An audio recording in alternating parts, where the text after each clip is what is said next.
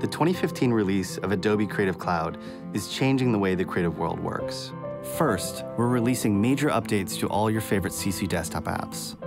With features like artboards in Photoshop, massive performance gains in Illustrator, and Morph Cut in Premiere, you'll be more productive and create better work.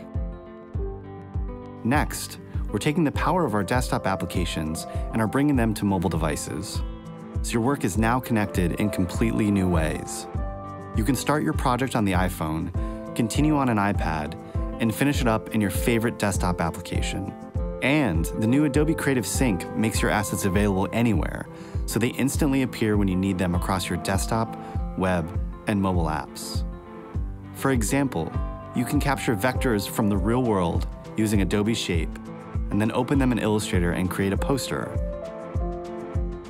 Or using Photoshop Mix, you can combine multiple photos and then send them to Photoshop to take it to the next level.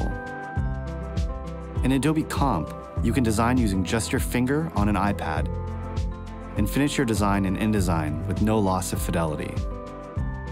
And now, the new Adobe Stock gives you access to over 40 million high-quality images that you can find, buy, and manage, all while working right within your applications.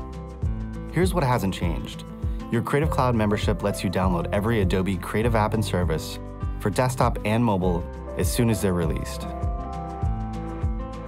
Creative Cloud also has powerful services like Typekit that lets you sync thousands of beautiful typefaces right to your desktop or mobile applications.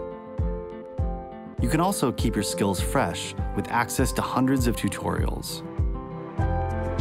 And integrated into Creative Cloud is Behance, the world's leading creative community, where you can showcase your work and get discovered.